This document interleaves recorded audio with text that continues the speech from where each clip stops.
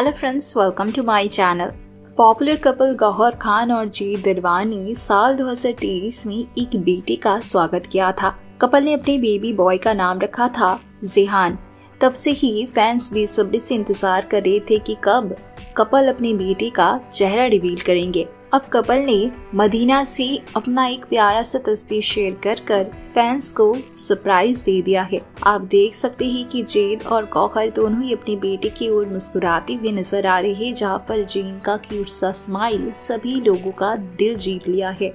इस प्यारी सी तस्वीर और वीडियो को शेयर करते हुए उन्होंने कैप्शन में लिखा था, just wanted to give our little Prince first सलाम to the world from the house of the Almighty. May he be placed with our sunshine. आमीन our ज़ेहान। Request for continued positivity, love and blessings for him. Lots of love. Gauhar की ये post अब social media पर खूब viral हो रही है।